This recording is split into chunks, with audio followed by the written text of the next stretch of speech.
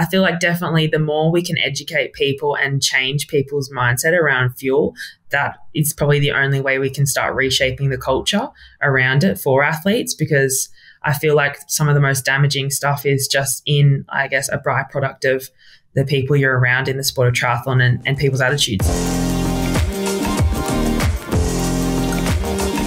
This podcast is brought to you by Tri-Velo Coaching, where we help triathletes and cyclists like you train smarter to race faster. I'm your host, Jordan Donnelly, and on my left is former Australian Ironman champion and head coach of Tri-Velo Coaching, Jared Donnelly.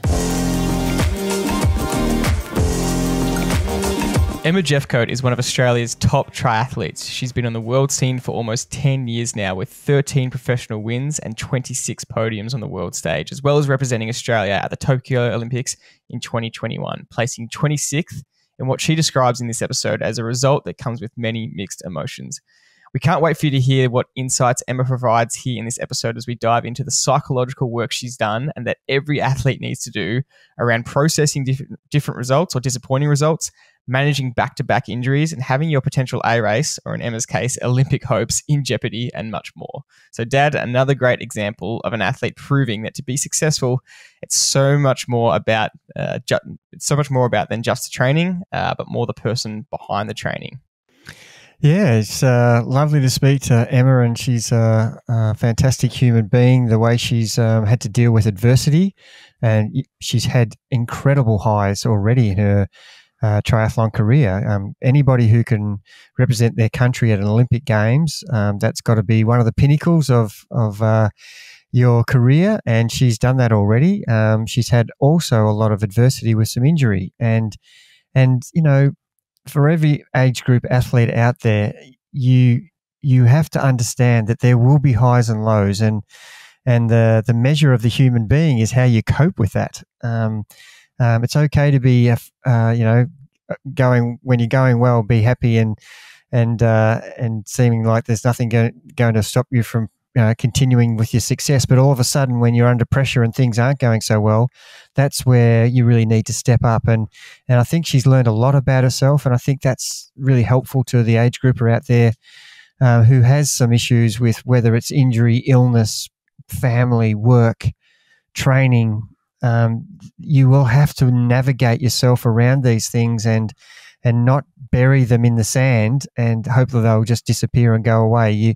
You actually have to deal with them, and you will be better for it. And at the elite level, she's had to do exactly that, and she's currently just coming out of another stress fracture. So we actually get a good insight as to how positive she is and how motivated she is to actually do better with her not make the same mistakes possibly, and with her preparation for her next upcoming races, and knowing that Paris is in 2024. She has aspirations to go back to another Olympic Games. So it is a great interview, and really pleased with some of the answers she gave, which is really a really good insight into how she's thinking. Here is the episode with Emma Jeffcoat. We hope you enjoy it.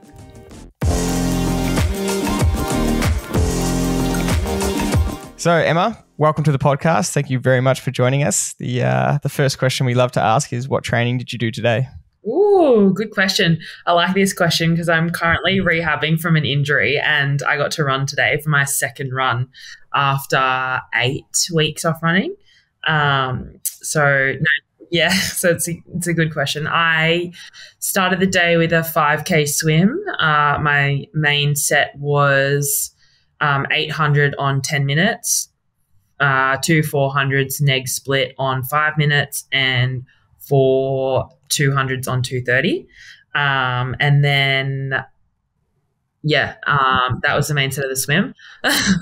And then... That is insane swimming. Oh, my goodness. I preface that with, I'm coming back from an injury. So I've been doing a fair chunk of swimming back with my old swim coach from Manly Swim Club, and they were just down here for the World Championship trials. So I was swimming with those guys. In good company. But my swimming was my background. So it's not the same on the run.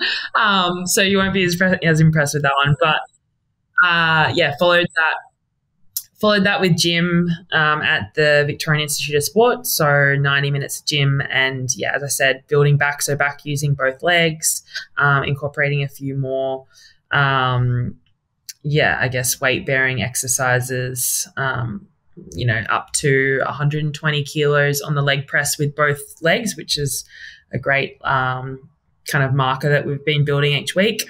And then, in the afternoon, I did a 30-minute run on the Ultra G as 2 minutes run, 1 minute walk at 80% body weight. So less impressive, but I think it was 5.5 kilometers total. And as I said, that's my second run in 8 weeks and totally pain-free. So that was very exciting. It's a good starting point.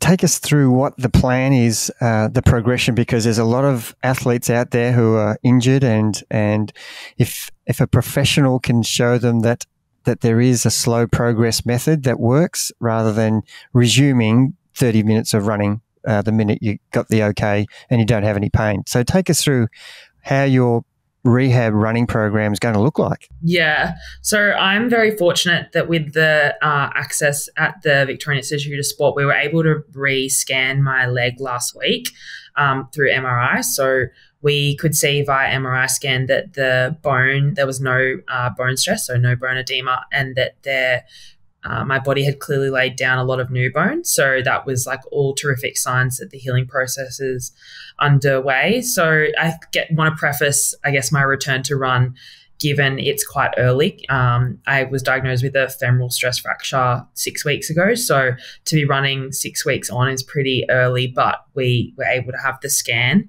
to have that clarity. And so my return to run started with a Ultra G session on Friday as 1 minute run, 1 minute walk at 80% body weight for 30 minutes. And I guess the plan from here is a 3 to 4 week build on the Ultra G, back to 90 to 95% body weight, and hoping to get towards 40 minutes to 50 minutes of running on there before we transition to land. And then I'll kind of step it back again, given I'll be back on land. But so back to doing the walk running and rebuilding that again on land. But we're kind of, I guess the way we're working it is we're only changing one variable at a time. So say today I did 2 minutes running, 1 minute walking, and then I'm only running, I'm running every second day so that my body has a chance to heal, I guess not heal, but recover and not overload it in between. And so not changing too many variables at once. So then we kind of get an opportunity to assess how I pulled up from the last run, post run, then that evening and even the next morning, seeing how I pulled up. If there's been no change in symptoms, still no awareness in that left leg, then we progress the next run that following day, and just change that one variable at a time so that we're not overloading, and we can kind of then have an indicator, a good indicator as to what, if we push it too far, what variable that was. The whole thing. If you change too many things at once, you don't know what went wrong. So that's, I guess, that's the plan so far. But it's going well, and I am not the best, but I've learnt through a few injuries now that you just got to be patient, and bone stress just comes down to time and giving your body the time it needs. And for those that don't know, the Ultra G machine is just an awesome machine where it's kind of from the waist down. It takes off some basically gravity. So like you said, you're running at 80% body weight. It's just a really good way to progress back into it. And there are a few around. They're not easily accessible all the time, but it's a great rehab tool if you can get yourself to one, especially coming back from injury. But you've been dealing with injury for maybe the last 6 months or so, I'd say, and it's kind of started in your foot as a stress fracture. Is that right? And now it's kind of you came back a little bit, and then you had this femur stress fracture. So can you talk us through kind of this journey and the frustrations around that? Yeah, there's definitely a lot of frustration around it. So I had a separate incident in February of 2022 where I had a stress fracture in my second metatarsal. And since, I guess, diagnosing and working back from that last year and kind of working back to running, I since got in touch with Mitch from the running company at Albert Park, who I'm sure you guys have. I know you've spoken to him before. And Mitch was definitely, he was terrific in helping me kind of figure out why that stress fracture came up in my foot, because we were a little bit blindsided as to like how that one appeared. It literally just came up overnight for me, which in the past when I've had bone stress injuries, it's not like that. You kind of get like niggly pain and it progresses and then you pick it up. So versus this one was a bit different. So for me, my feet coming from a swimming background are shocking, and I never wore shoes as a kid growing up. So I've got just really hypermobile feet, and I've unfortunately got shocking first met like bunions. So that's something I've got to work with. And I was actually just like constantly running in a shoes that were a size too small. So I guess giving my feet now like the room to move, and I've been doing tons of work on that first metatarsal and like big toe exercises and feet exercises, working to, I guess, that get the intrinsics working. And then I was just going and putting shoes on my feet that were too small. So I wasn't even allowing the foot to actually like have the proper mechanics and to be able to like toe off. So yeah, that was amazing in changing that. And since we made those changes, that's been like terrific for, I guess, like from the knee down in terms of my mechanics and how my foot's able to move in the run shoe. And yeah, unfortunately, this injury that I'm now dealing with kind of 15 months later, we are, I guess, still figuring out how it kind of occurred. But when we kind of walked back to, I guess, the first onset of symptoms, it like presented in my left lower back as like a stiffness. And then I guess the comments that I made along the way was just like, it felt like I couldn't drive through that left side in my glute. And I guess like weakness down that left leg was the best way I could kind of describe the sensation. And we, like, to the best of our ability. Yeah. So yeah, that's a common theme too. It's all on that left side. And yeah, so we kind of diagnosed it as like left side disc injury, and that explained, I guess, like the sensation down that left leg coming from a neural pathway. But yeah, I guess unfortunately what ended up being about 6 weeks later, and kind of just a few, misinformed kind of decisions, basing it off the diagnosis of it being in the back, until we eventually decided to scan it. And we scanned the back came back clear, and then scanned the femur and found the stressy, just at the very like 3 centimeters down from my neck of femur. So quite high, which kind of again made sense why it was presenting in the left lower back, and why there was, I guess, issues through like the glute and like the drive through that glute, and why there was kind of no sensation on the bike. You know, if it was down in the middle of my femoral shaft, then you'd get like the flexing of the bone when you ride, but because it was quite up high, it I guess luckily was protected.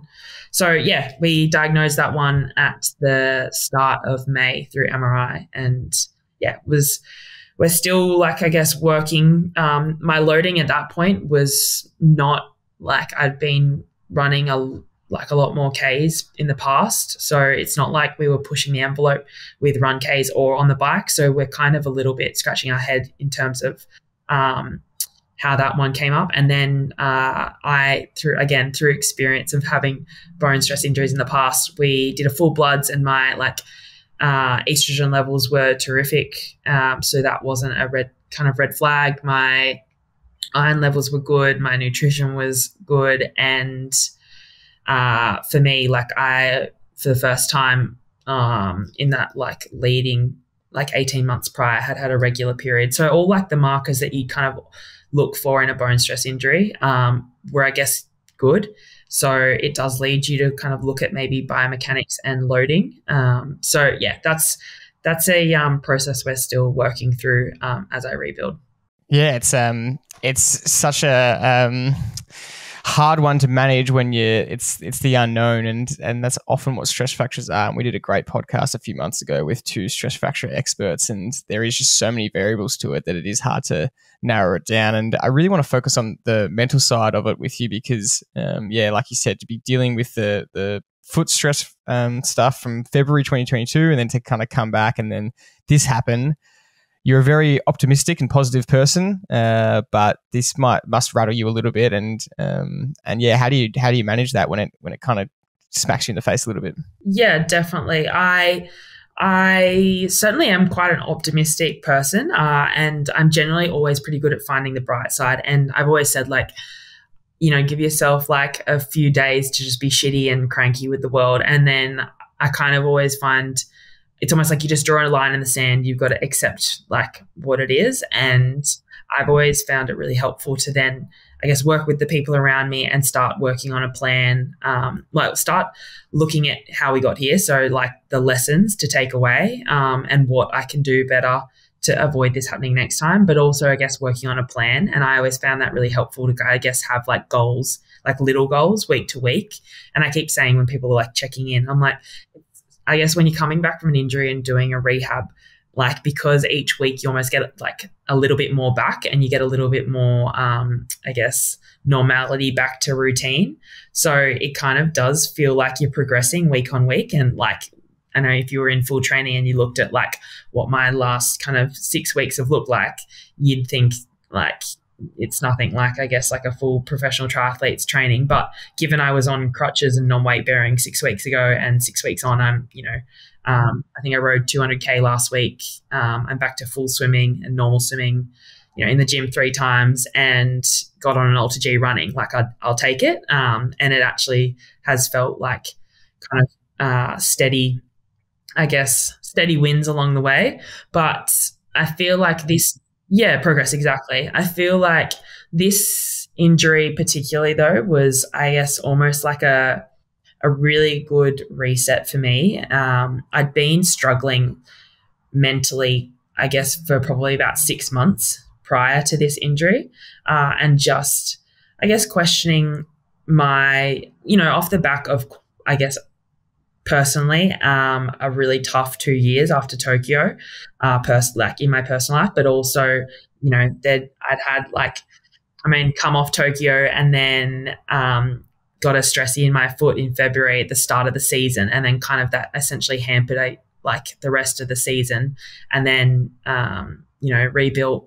Came back this year, was looking to kind of get back into World Series racing and trying to qualify and get myself, I guess, within the ballpark to qualify for Paris, and then I get another bone stress injury. So this time round, it definitely was different in terms of the way I approach this injury and this rebuild to how I have previously, because I didn't just do, I guess, what I've always done in terms of just like getting a plan and almost like going tunnel vision and really just dialing in on what I need to do, and I guess going all in on the rehab. I actually, for the first time, gave myself a break and really enjoyed the process of just switching off from triathlon for 4 weeks.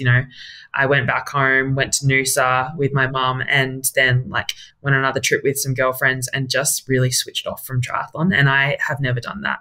And whenever I've been injured, it's almost like you get the injury diagnosis and the next day I'm turning up, early to the pool or gym, to be able to do the little bit of rehab that I can, and would never miss a water run session or whatever bit of exercise I could do in those periods of injury. But yeah, so this time was just different. And 6 weeks on, it definitely was the best thing I could have done for myself, because I almost took all the pressure off myself and just let me look after myself overall. And I feel like I just, took a breather for a second and really, I guess, gave myself the time and space to look at one, do I still want to do this sport? And it didn't take me long at all to realize I 100% still want to do this sport, and I'm so invested in it. But I just had lost a little bit of that spark, and I think had kind of ignored the fact that I had lost that spark and just was questioning why I wasn't motivated and and kind of beating myself up because I wasn't feeling motivated, rather than actually like cutting myself some slack and just taking a second to kind of go, okay, like that's okay, but like what are we going to do to change that? And now we're actually going to bring back that spark and that love for the sport that like I know I still have. So yeah, that's kind of, I guess, brought me to a few changes in what my setup and like where I'll be based moving forward. But for me as a person, it's really refreshing, and I am just, gradually, I guess, figuring out what it's going to look like. I don't have all the answers, but yeah, like I said, by kind of just taking that pressure off myself and giving myself that time to figure it out, it's been a really enjoyable process rather than a punishing one. I absolutely love that. And that is a really hard thing to do when it's your actual occupation. And you are a very driven and determined athlete from the way you've described how you've gone about coming back from the previous injury. And so it takes a lot of courage to step back that far and say, okay, I can't do anything more than rest and let it recover, and then actually get your health back. And I don't mean injury health, I mean your actual well-being of who you are as a person and not as a triathlete. And it's sometimes you need to step back and actually question yourself as to, you know, I'm actually getting a little bit too lopsided here. And we've always talked about this in our coaching ourselves, is having the right balance. It's easy to talk about it, but boy, it's difficult for the motivated athlete. Balance is something that's so difficult to get right. And I just love hearing the way you've gone about this second injury, because you've actually understood that. And this will be such a great mindset change for you, knowing that, you know, you can't do much about it when you are incapacitated to a point where you actually can't do anything. And you know, let yourself enjoy life for a period, and you get perspective, don't you, straight away about, hey, I really do love what I do and I am missing it, and I can't wait to get back when I'm allowed to. And that brings the spark back straight away, because once something's taken away from you, it is so much more obvious how much you actually miss it, and that's what you want to do. And we also know that people will do better in life at things they love doing. And if at any stage you as a professional get tired and bored with what you're doing, you need to not do it, because you won't do very well at it. Yeah, I 100%, like I couldn't agree more with what you've just, I couldn't agree more with what you've just said in summarizing that. And that's kind of exactly how I felt. You know, I honestly felt like when this injury occurred, it was like I need to actually take a step back and look after me and just give myself some time and space, because if I don't do that, I honestly think I was probably going to be out of the sport in a short period, versus just by acknowledging the fact that I just needed a break mentally and physically, and giving myself that and giving myself some freedom, not punishing myself for needing a break. As you said, like enjoying the other things in life, like reconnecting with friends, reconnecting with family, and reconnecting with things that I love outside of triathlon. It gave me that perspective, as you said, to go, okay, no, I realize I'm very lucky and I still absolutely love this sport and I have so much more I want to give to it. But I also realize like there's way more to me than just triathlon. So I think giving myself that period of balance was terrific. And it just, allowed me, I guess, the clarity and the frame of mind to be able to make the decisions that I needed to make that were in my own best interest. So, and I do believe like those decisions in a period of in a really crappy period, I think they're almost going to be silver linings, and I'll look back on it in hopefully many years to come while I'm still in this triathlon journey, and be grateful for this period and the personal growth. And as you said, like it's hard. It's really hard. I'm grateful that post Tokyo, I had to do a lot of work with like sports psych and the team around me to, I guess, work on myself and be like vulnerable enough to like ask hard questions and kind of like open cans of worms. So I'm grateful I'd done a lot of that work prior. So then when I had this injury, I kind of had the, I guess, self-awareness that it was a little bit easier.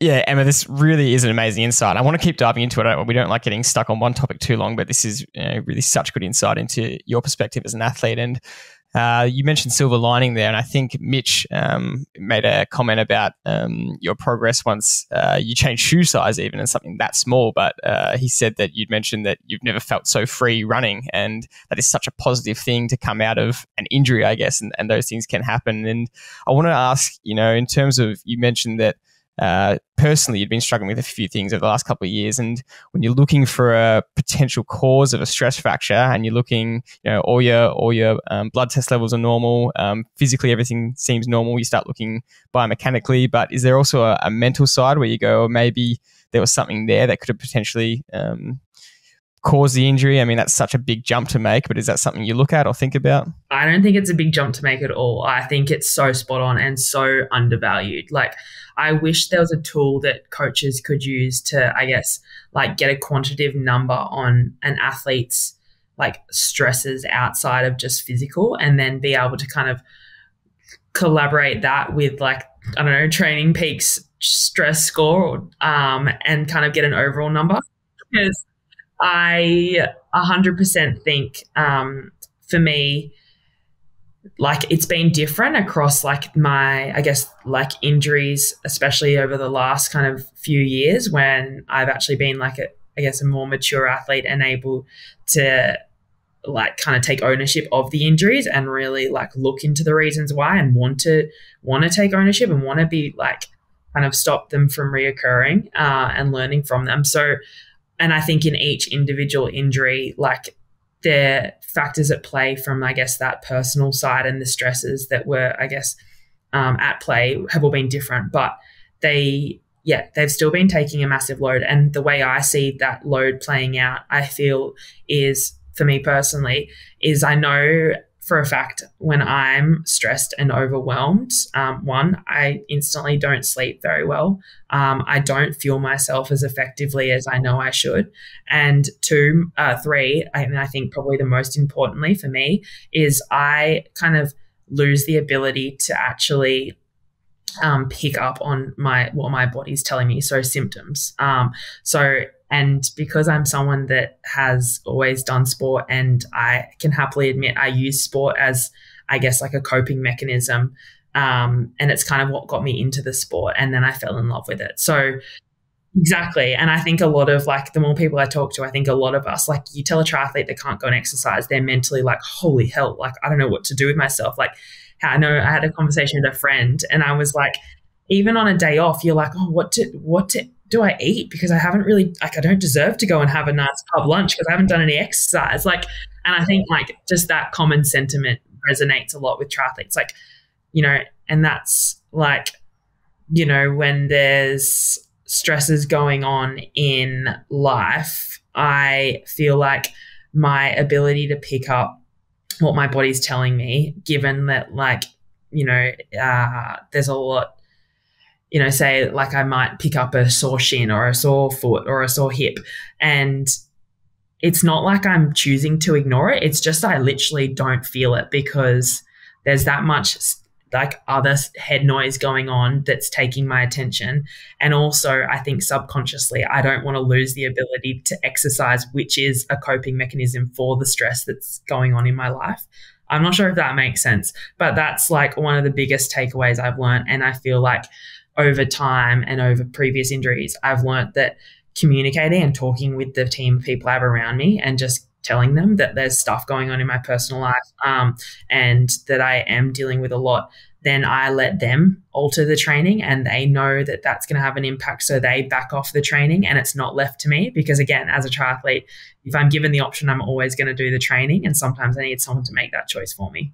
Yeah, it's a great answer. And as a coach, we just so need the athlete to be keeping us informed as to as to what's going on in your world. And we don't want to be prying into your world, but we actually can't make good decisions if we don't know all the information. And what you've just touched on there is absolutely spot on. And just had an example just with one of our athletes before Cairns, and we had the same scenario a year ago come up where he didn't tell me a few things that were going on in his world, and with a little bit of fatigue and not coping with the load it was actually coming into Cairns as well. And the same thing happened kind of last week, and he rang me straight away, learnt the lesson from the previous year, and said, "Oh, look, I just didn't train very well today." And immediately we can adjust the program straight away to allow him to recover properly. And, you know, he went on to go to Cairns 2 days ago, won his age group by 17 minutes, you know, got third overall in the 70.3. And they're examples of someone who's really learnt a great lesson about understanding how their body's not coping and conveying that to the people who need to know. And it's brilliant that going forward, you'll be really much better at this.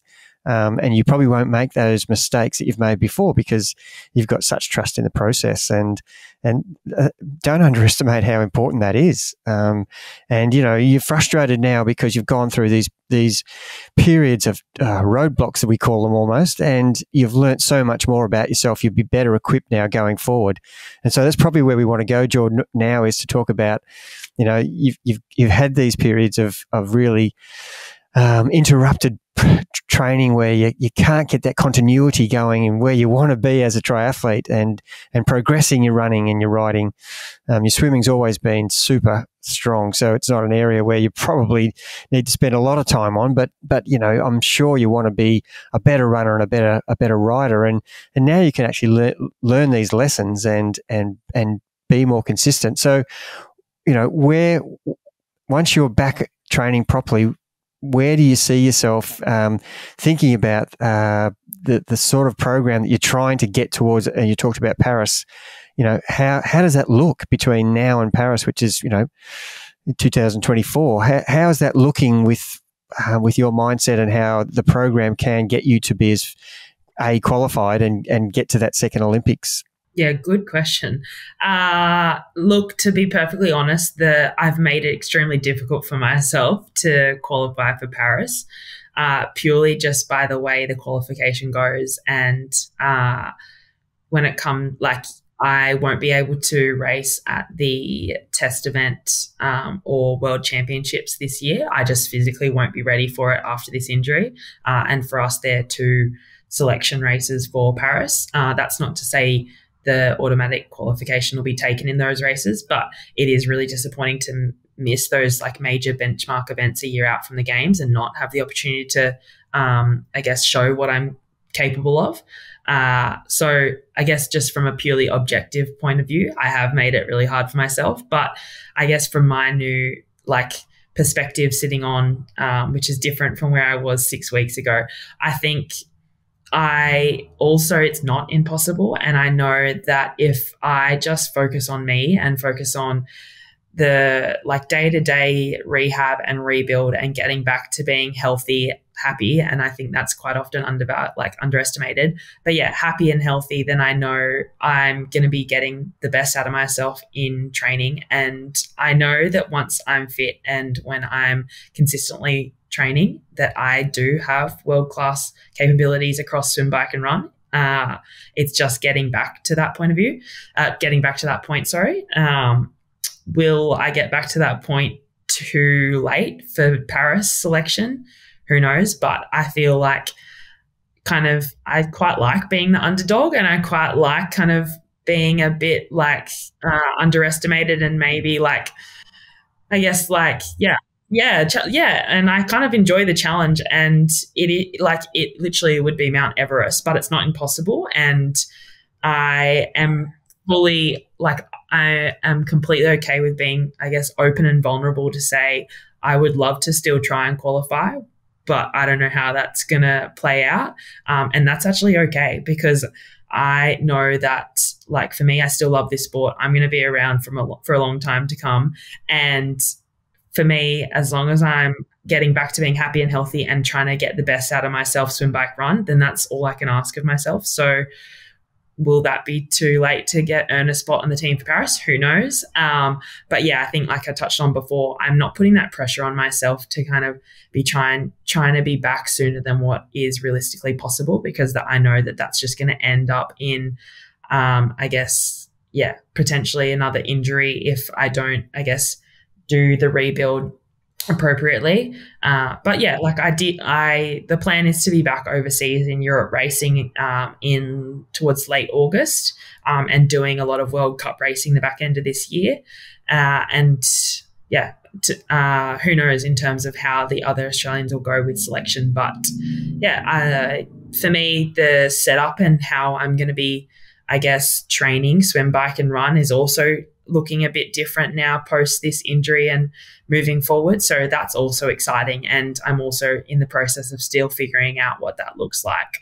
But again, yeah, it all kind of ties in pretty well. And I feel like the big thing for me, after a long period of kind of questioning whether I still wanted to do this sport on my own, I guess, like mental headspace, is the fact that I'm creating an environment where the underpinning factors are that I'm happy and healthy. So I know that if I can create that and have those underlying, then it'll set me up really well to get back to where I want to be in the sport, which is, yeah, racing the world's best and representing our country. That's such a mature, long-term approach and mindset. And I guess what you're really saying, and I've heard you kind of say this before, is that yes, the Olympics is the epitome of the sport and it is the top event, but yeah, you're more happy with the process and getting yourself to a point where you can enjoy being a professional triathlete as your career and racing the world's best. And sure, yeah, if you can climb Mount Everest and make the Paris Olympics, it'll be an incredible feat. But I guess that outcome isn't what's going to define your identity or happiness. Is that correct? Yeah, it's spot on.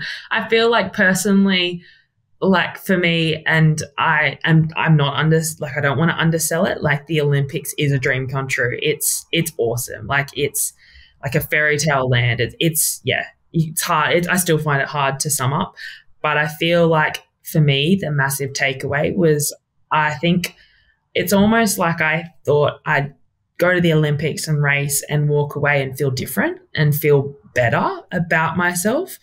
And I didn't. It was almost the opposite. And that was a real struggle because I went home and went back into like a lockdown. And I was not able to, like, society wasn't normal. So you weren't able to surround yourself with family and friends and be supported. It was it was just a weird time for everyone.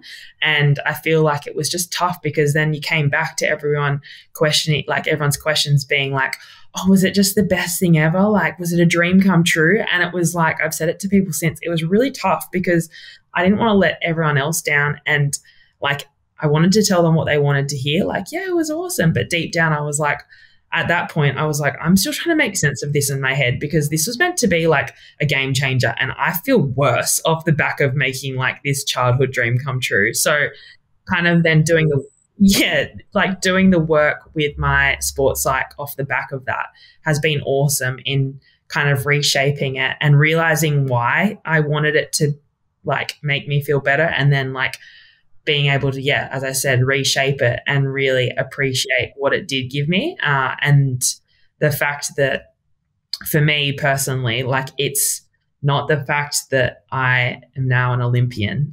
It's the fact that like me as Emma was able to get myself to an Olympics by literally giving the best that I can across swim, bike and run. And I'm so proud of that, not the fact that I'm able to have a Olympic rings tattoo on my arm. Like it means a lot more than just ticking the box of going to Olympics, if that makes sense.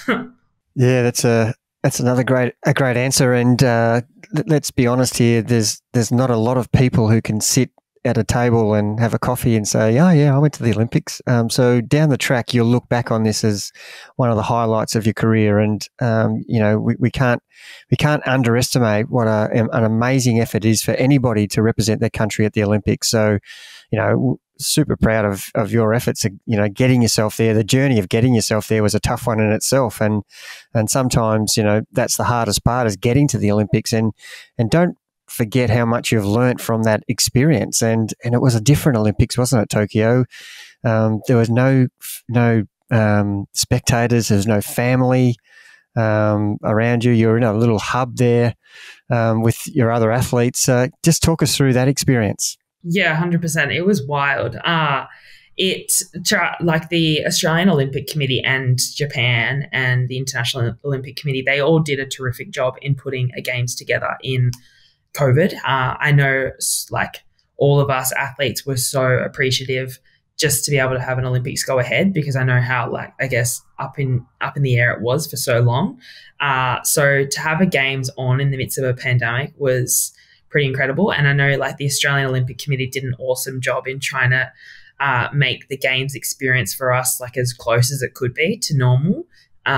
So whilst we didn't have, I guess, family and friends able to travel, you know, like my coach, Danielle, came over, but we didn't have enough accreditation. So she stayed externally in a hotel, and, you know, like she couldn't even come out and watch the race. She watched it on TV in the hotel. So there were so many factors that were unfortunately a result of the pandemic. But at the end of the day, like the experience that us athletes had within the bubble of the village was awesome. You know, like I remember going to lunch one day and sitting opposite like Federer, and then like Djokovic like came and tapped him on the shoulder kind of thing. And you just like, did that really happen? Like, and just, yeah, like it's so surreal. It's such like as I said, like a fairy tale world. And I guess all the experiences that come with that, like I 100% would love, and it's certainly a goal of mine to make it to another Olympics. And I would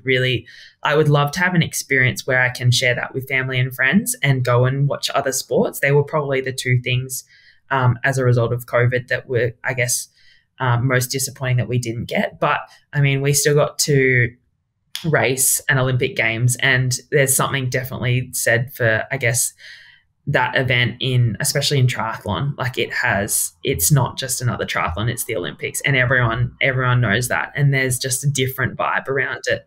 And I know for us as well, like us girls, we had crazy conditions. You know, we'd been getting ready in the heat chamber back in Australia to get ready for like the heat and humidity that Tokyo had. You know, they predicted near 40-degree temps, and the water was like sitting between 31 to 32 degrees.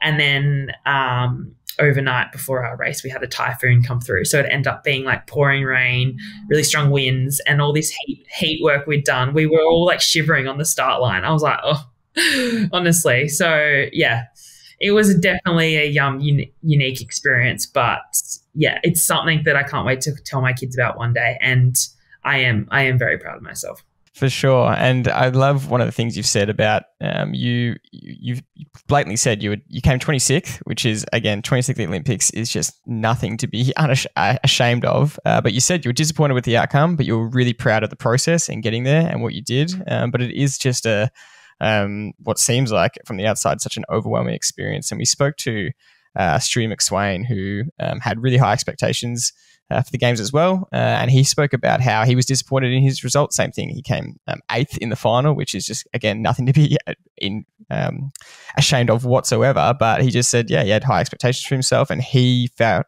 like he spent too much energy kind of being overawed by the whole experience. And it's your first games, and there's just so much to take in. And as you're trying to describe here, you can't even explain what it's like to be surrounded by the world's best athletes all in one hub having lunch. So was that a lesson you learnt? And I guess what are the key takeaways you had to that you would go for next time, or even just other championship races in terms of how surreal that whole experience is? Yeah, I definitely agree, and like would reiterate like comments, I guess, that Stewie's made as well, and that like whilst it is the Olympic Games, it is just another triathlon or it's just another like track race. So like it's exactly what we've trained for. Just because it's the Olympics, it's still swim, bike, run. You've still got to do 2 transitions and get from point A to B quicker. So like it's kind of, I guess, letting yourself like I definitely wouldn't want to underplay it, undersell it to myself, because I didn't want to not soak up the experience of an Olympics. Like I wanted to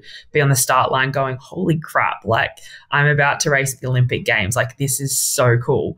But also like bringing it back to go, it is so cool, but it's also like what I've spent the last 10 years training for every day. Like I know what to do. It's swim, bike, run. It's no different just because it's the Olympics. doesn't mean like you don't just stick to normal, I guess, like race process goals. And so that's definitely like a take home. And I feel like that kind of experience and lesson I would just carry on to the next games. It's this whole same old saying, like, don't try anything new on race day. I guess like that kind of shines through too. Like, you do the work in training day in, day out so that you're ready on race day, whether it be, you know, your local race on a weekend or the Olympic Games. So that was definitely like one key take home.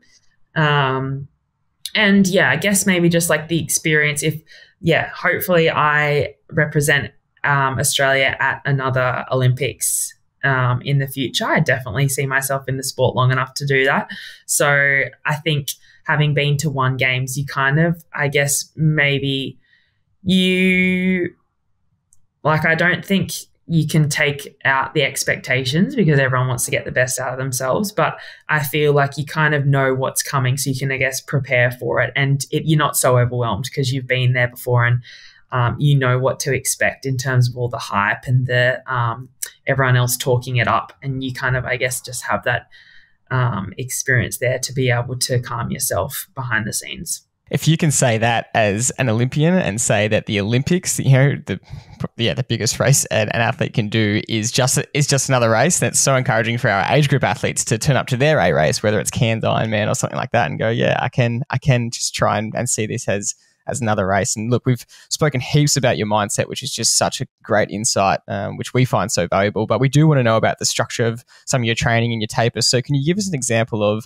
in the weeks leading up, so maybe in that last race-ready training phase, what was a typical week looking like for you? And that's a big question, but can you give us an example of what were the sessions you were doing, swim, bike and run? How are you really getting race-ready for that Tokyo Games? Yeah, so my Tokyo lead up, we were in Melbourne.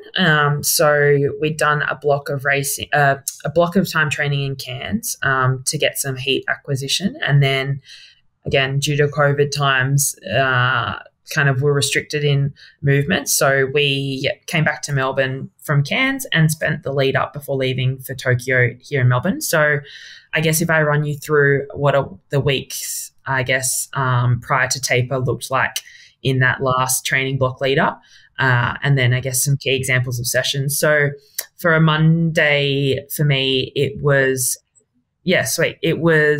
Monday for me was an hour's easy run. And then I would follow that. That would be in the morning. Then we had a 10 o'clock hard swim. So always 5 kilometers and about a 3K main set. So probably an example of like a main set then would have been, I call it the RIP set because it's one of the, like, sometimes it's a session that you nail and it feels awesome. And most of the time it gets the better of you, but it's a good swim session. So it was 450s max on a minute 20 into 400 race pace into 4 100s threshold on 120 3 times through. And we would have like a minute reset in between rounds, but it's a 3K session and it's, really tough. There's definitely, especially if you do the sprints as like all out to start each round, it makes the race pace and the threshold work pretty tough. So hard swim. And then I would follow that with gym. So 90 minutes of gym, and I really enjoy gym and take it like quite seriously. And so like do, like deadlifts, back squats, hip thrusts, and like heavy. So gym's something that we've worked really hard on and targeted towards like that power and strength. And so then I'd finish Monday with an hour of easy riding in the heat chamber. So again, working on that heat acquisition. Tuesday would be generally like a easy 2.5 to 3. Or preface this with it was getting ready for the Olympics because the Mondays was probably what I'd say a lighter day. But anyway, so Tuesday we'd probably do like a 2.5 to 3 hour ride in the morning, 5K swim, like kind of pool paddles, all aerobic. and then anywhere from probably a 40-minute to an hour run.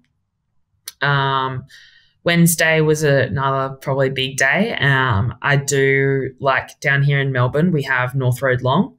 So it's like quite a well-known bunch ride. It's about 100K, and it's kind of like chopping turns. And then there's like a bit of a hilly section at the end, which is really tough with the guys that ride. And then you kind of regroup, and then it's like, yeah, you're chopping off turns all the way back to Melbourne for, like, I think it's about 40K back. So yeah, I've only once made it all the way around North Road Long with the bunch up through like the hills in 2 bays if you're from Melbourne. And that was literally in the last time I rode North Road Long before Tokyo. So I've since gone back and done the ride and never stuck on. So that'll be a good indicator in future. Yeah, it's a good indicator for how fit I was on the bike prior. But yeah, so it's about just under 3 hours and just over 100K of riding, and like a really hard ride. And I would follow that with a hard swim again, so a 5K hard swim. And again, like that main session might be 31s on 120, aiming to hit race pace. So about like 113s the whole time consistently. Or another, I guess, like main session that we do is 4 600s as 200 threshold, 200 tempo, 200 threshold, and then we finish it off with 4 ones as like best average kind of thing. So they were kind of like 2 sessions that come to mind straight away that we might have done on that Wednesday. And then, yeah, I'd do gym at the Institute of Sport, and then I would do an hour run in the afternoon. Thursday, I did a ride, aerobic 2.5 hour ride in the morning. We would then do a run session. So either like intervals on the flat. I have history of bone stress, so I didn't do any track sessions in the lead up to Tokyo. I did all my running on soft surface, so grass track or like gravel surface. And like one session a key session we did for people that know Melbourne is Wattle Park. So we would it's basically a great park where there's just some like long hills, so about like 5 minutes, kind of like 5 minutes of work in terms of like working up some hilly sections. And then there's an oval at the top, which is like a 400 meter lap. So we would kind of do 5 rounds through of running the hilly section at threshold, and then you'd get to the oval at the top, and we'd have to do 2 laps, so 800 meters faster, and we'd just then have like a few minutes rest and do that 5 times through. So that was like one key run session we did. Another run session we might do on a Thursday morning would be like 1K on, 1K off, so 1K as above threshold, 1K just below threshold, and trying to keep like, I guess, the paces as close as possible without blowing up. So yeah, they were 2 examples of run sessions I might have done. And then in the afternoon, we'd do a 5K aerobic recovery swim. Fridays was our easy day. I'd do 2K swim, easy choice, and gym, and then an hour in riding in the heat chamber in the afternoon. And then Saturday was a brick session. So we'd start with like a bike run brick. So mostly on the velodrome on the bike, doing like maybe an hour of work, or like 30 minutes of riding work into maybe like 2 4-minuters running off the bike, and then do that twice through, or do like the whole bike session and then do like say 4 4-minuters running off the bike. And again, like I wouldn't do that in race flats. I always just did that in my trainers and kind of like use it as good strength work, I guess holding form under fatigue off a hard bike. And then we would do a sprints swim session in the afternoon. So typical session that we did in the lead up to Tokyo was we went to like a learn to swim pool where the temperature was just disgusting, like 32 degrees. Makes you feel ill talking about it. And we'd do like 950s best average on 60, and then 5 100s race pace, and do that twice through. Yeah, and then Sunday I would do anywhere from like 90 minutes to 2 hour long run, and that's the week. So it's I preface that. Look, to be honest, I have found that like I'm an athlete that handles volume pretty well. So it like for Ks wise, so those that wanted to know Ks, we were doing about 400 Ks on the bike, 80K of running, and about 26K in the pool, then plus 3 gym sessions. Everyone's different. I'm an athlete. I respond really well off volume. And we've found in the past, like I've done some track racing running wise, and I've been able to run pretty quick on the track, off no interval work. You know, like I remember doing it where I ran a 9:07 for 3K on the track, and that was in April. I hadn't done a single track session that whole year. We'd just been doing like the hills work at Wattle Park and aerobic running. So I'm someone that responds really well to volume, but I'm also someone that responds well to consistency. And I think that's probably, if I preface the training that led up to Tokyo, I was in a really great place. I deserved my spot on that team, and I was really, really fit. But we've definitely had to learn the hard way that, unfortunately, the nature of triathlon, you do push the envelope with the amount of training we do. And unfortunately, whilst I am someone that responds to volume, I have also had stress injuries, which are a result of, I guess, pushing that envelope too far and doing too much and not knowing at the time, but finding out those, I don't know, classic 4 to 5 weeks later. So have you, in the past, when you've been going to some of your A races, and we're not talking about the Olympics just here, but just some examples about your preparation, and you're obviously really training from that example you've given us of the whole 1 week was, you know, you were really putting yourself under some really big load, and someone who really enjoys that, obviously. But looking back over your journey so far in your triathlon career, have you performed best? Have you worked out what really suits you to get your form and taper to perform at your best? How have you gone with managing that over the years? And looking back, what are the races that you've done well at, and looked at your taper and the volume of work you were doing prior to that really successful event? Take us through that. Yeah, so I think definitely for me, what we've learned is like I said, I'm not someone, I don't respond well to mostly for the run or like a lot of intensity. I just break down. So for me, like it is quite a lot of just easy miles in the legs and time on my legs. And I know from like, I've always been historically like a naturally quite a strong, like I'm a strength-based athlete, and I think like my strength is my strength. So I definitely, I guess, have that advantage in that I'm quite naturally, I guess, swim bike dominant, and that they are my strengths, but I have had to work really hard on the run and have had a fair share of injuries. And we've definitely learned that lack of consistency on the run does really affect me. And just from even from like a body composition perspective, I am like quite a solid athlete, and I am more than comfortable with that. Like I said, my strength is my strength, but I guess when we lack that consistency in the run and do get periods of injury, then like I feel like there's a lot of other factors that do get like, I guess, compromised and influenced.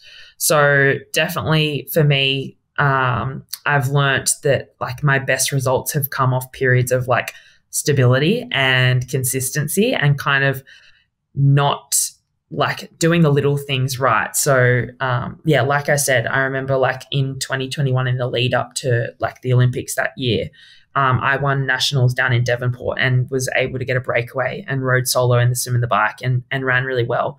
I hadn't done a run session that year yet, but was arguably in some of my best running form, purely just based off the fitness I was getting from the swim and the bike intensity work and just clocking some easy Ks in my run legs. So I feel like that's something that I've definitely taken away.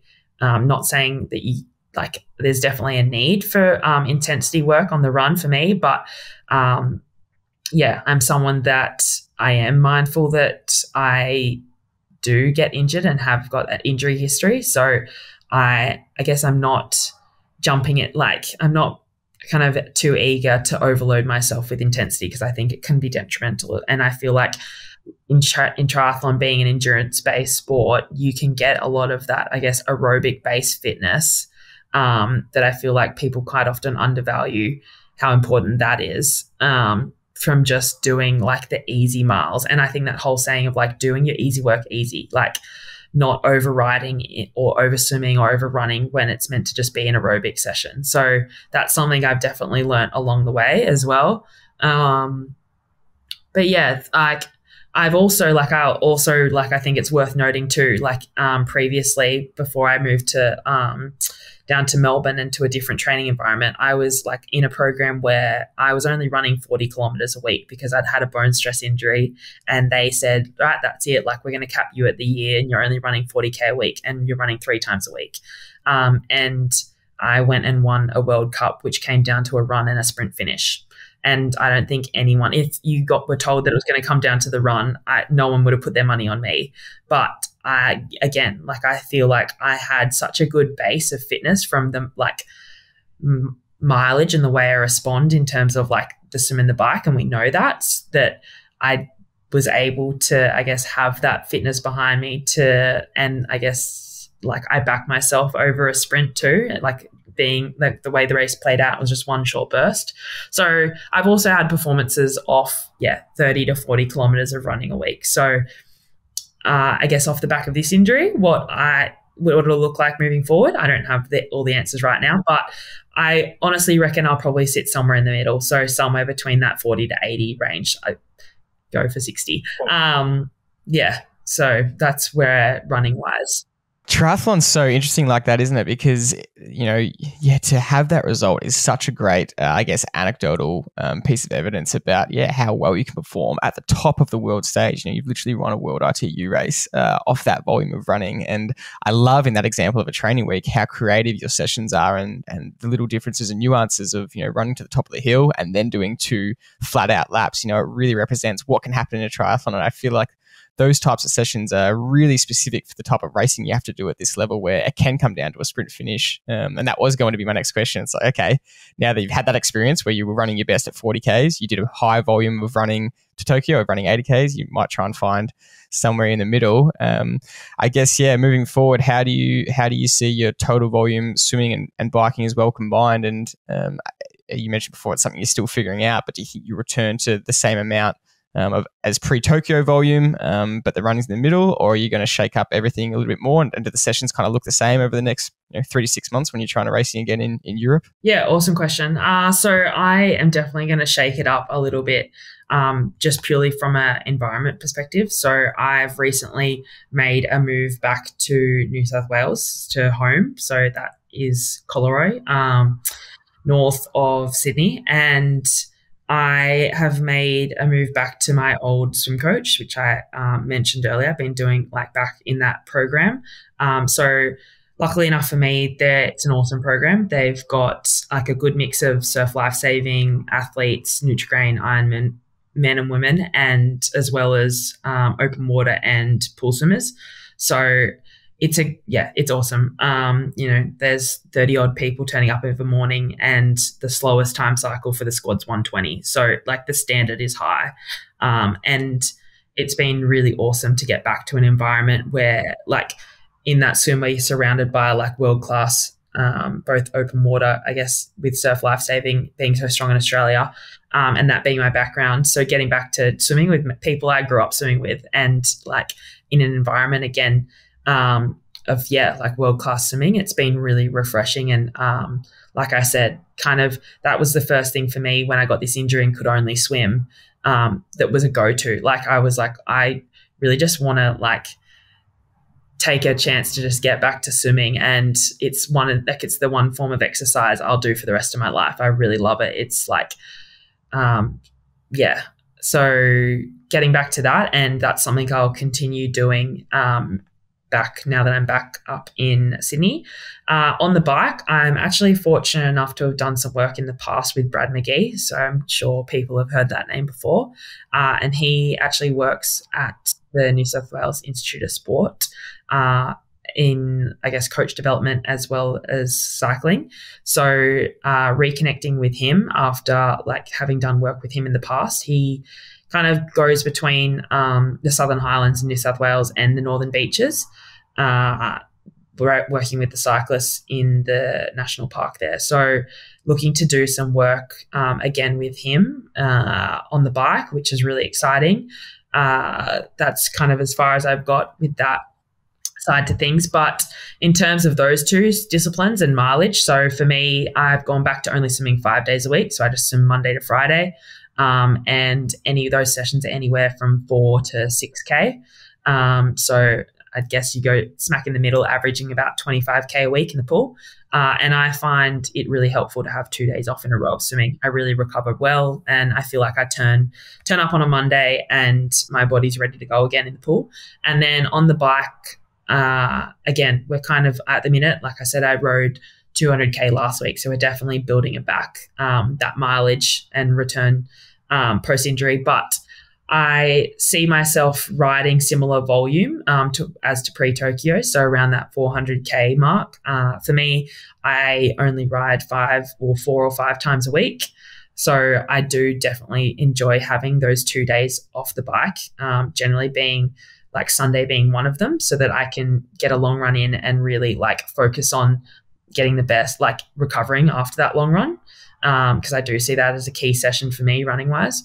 And yeah, I guess moving to the run, I'm still figuring that out in terms of what that'll look like, and kind of experimenting with it. Like I said, it's kind of new for me working with a swim coach again and a bike coach, and I guess working out how a run coach and someone overseeing the overall program will work and what that'll look like. So it's exciting. It's unknown. It's a bit daunting as an athlete.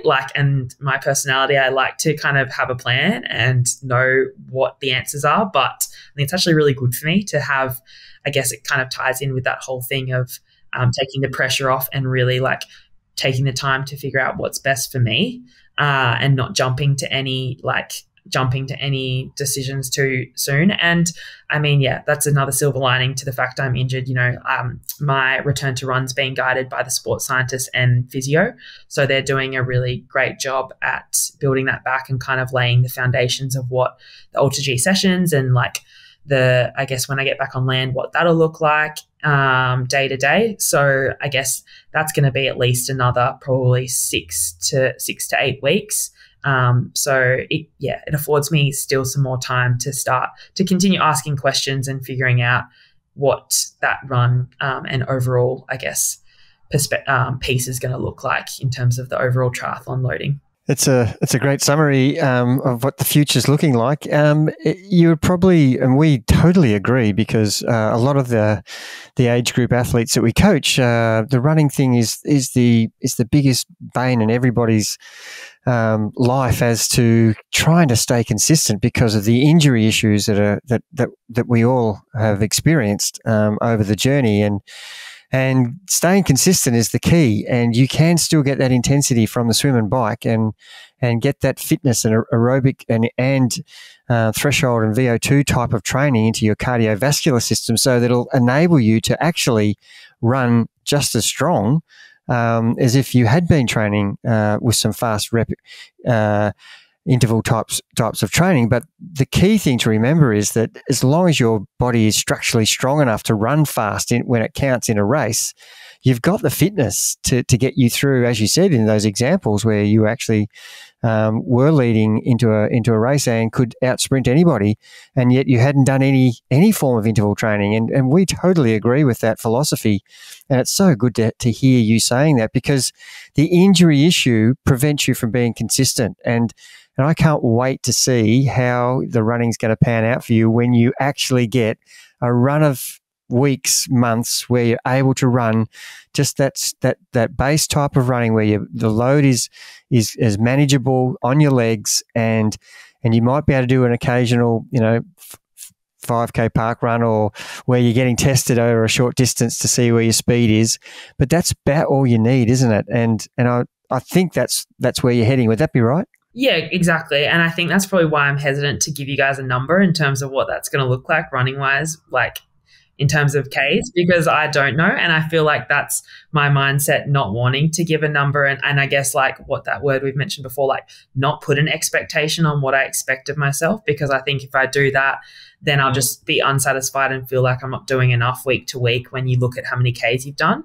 And quite possibly that, like, what works for my body and works to keep me injury-free and therefore consistent might be a lot less than what other people need, but everyone's different. And I remember someone saying, like, would you prefer to, you know, run 52 weeks of a year but run 40K each week, or would you prefer to run 80K or you know, for 8 weeks straight and then have to spend another 8 weeks doing 0K because you've been injured? Like, you know, if you like map that out, it's the same amount of Ks on average each week, but I'd take the 40Ks every week, week on week, than the, you know, period of no running at all. So I feel like, yeah, I definitely am open, and it's exciting too. Like, I think it's worth like mentioning too, like we're having conversations where we're looking at incorporating water running once a week as a session, or elliptical once a week as an alternative to a run session, and potentially like having that as my second run workout, or like for a while maybe my only run workout. So like having, I guess, those tools up your sleeve as well that you can use, and even like for people too, like maybe they've got a bit of like a niggly something one week, so don't be afraid to actually just like acknowledge that. And then like it doesn't mean you can't run at all, but maybe like speak to your coach, and that might look like substituting a run. Like you don't have to miss the run session completely, you can substitute it and get on an elliptical or water run and still get, I guess, those movement patterns and get your heart rate up. So that'd definitely be something that I would mention, and something that I've become well versed in using. That's really cool. I love that creative thinking, and it's so true for athletes. We don't have to just stick to the, you know, exactly what's in the program. You can kind of think outside of the box and come up with more solutions. Look, there's so many more topics we'd like to touch on, but we're probably running out of time. So I do want to ask you one last thing about nutrition, because you've been vocal about your frustrations around public comments about body image and athlete body image. And one of the most telling things I've heard you say is how important it was for you to understand that fueling your body properly is a priority, and not being afraid of fueling too much because of focus around potentially weight. And we see this pattern so much in age groupers, where there's an unhealthy aversion to fueling properly because, you know, people want to be lighter, and people are worried about body image. So can you just touch on, I mean, we could talk about this for half an hour, but could you just touch on your lesson around that and your advice to athletes out there about just how much fueling your body properly actually improves your performance, and it's so important compared to risking underfueling? Yeah, 100%. I told you I could talk for hours, but the key message I always come back to is fuel the work required. And that's something that I always, I guess, come back to in terms of my attitude now around fuel, because as I've been very vocal about, there was periods where I felt pressured to, I guess, get to a certain like weight or look a certain way as a triathlete, because that's what triathletes should look like. I say in quotation marks, like triathletes can look like whatever you look like. If you're swimming, biking and running, you're a triathlete. So I feel like I've had to learn the hard way by getting injured or underperforming or feeling burnt out because I've been underfueling to try and like fit a mold, which then once I did the work and actually understood, like, I guess, the science behind it and what my body needs to perform, it was almost comical in what I was trying to do, and it was having the opposite effect. So yeah, I guess for me, like, key lessons I learned was initially, I remember when they told me how many calories I needed to take in on a day, and it was about 4,000 calories. And I remember being so worried I would put on weight, and I'd been trying to limit my calories to like 2,000 a day, which was ridiculously low, like stupid. And I remember my primary concern was about putting on weight. And I remember the dietitian going, what if I can tell you that if you follow this, you won't put on a single kilo, and you'll actually put on some lean muscle mass and start performing. And she kind of just I mean, I didn't really have an option because I had tried underfueling and it hadn't worked. So I just bought into the process, and lo and behold, it was like it was insane to see how I actually doubled how much I was eating and became leaner and was able to back up for sessions, was able to like re-establish my relationship around fuel and the way I thought of fuel. So like that whole token of, like I said earlier, like, I used to think about eating as like a byproduct of exercise. So like, oh, I can eat because I've exercised and because I've earned the food. And that was just so toxic. Whereas now it's like, I think about fueling the work required. So like I'm thinking about what I'm eating before a session to like get the best out of that session, and then like what I can eat after to recover and set myself up to then perform in the next session. Like I said, most days we're doing 3 to 4 sessions a day. So you need to be really proactive, and yeah, it's going to help you not only recover, but also get the best out of yourself. And I think, as triathletes, we put in so many hours of work, and it's just, it's crazy to me how fueling ineffectively can almost just undermine all of that hard work and essentially lead you to be, injured or run down or scratching your head as to why you're not potentially performing come race day. Just awesome. Just an awesome answer, and great example for the athletes out there.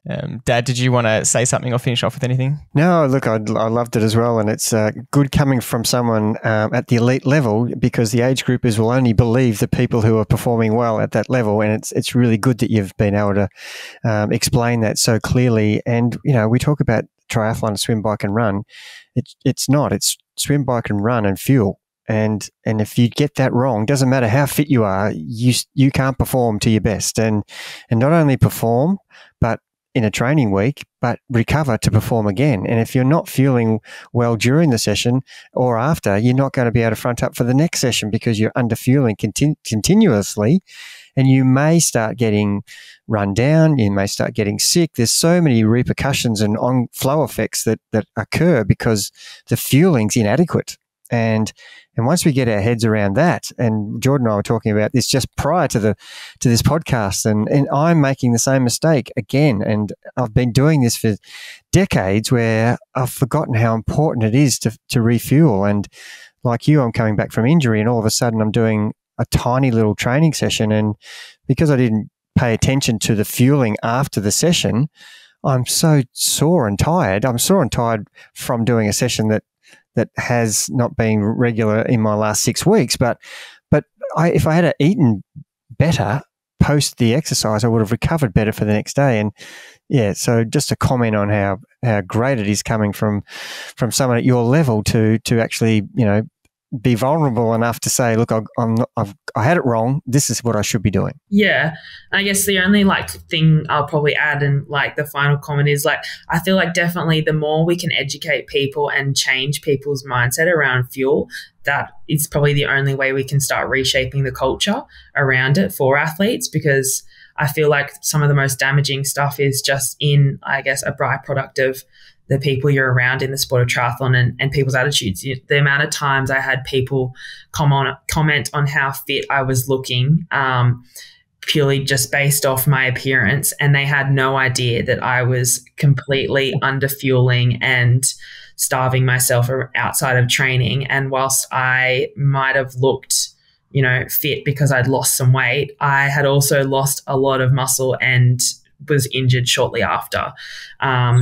So I've made the comment before, I've now been able to fully embrace my strength is my strength. And, it's, if I can look after myself mentally, physically, and fuel myself well, and then that'll lead to consistency. And I know for a fact that'll lead to performance. So that would probably be my last comment. Totally agree. And it's funny, Dad and I were just talking before you came on about, he was just mentioning back when he went to Kona in the 80s, and he's told this story before, but, he comes from an Australian winter going into Kona, and the Americans have come from summer, and he would turn up and they all look as fit and as tanned and as healthy as ever, and he feels like a pale white Australian, and it's just looks aren't what matters about results. And he said all those really fit tan guys, he was ahead of them all at the end of the race, and that's what's most important. So Emma, this has been such a great conversation. Thank you so much for your openness. You've clearly done so much work and mentally, I think, just done so much work. And I think that, you doing the work and finding your way through these problems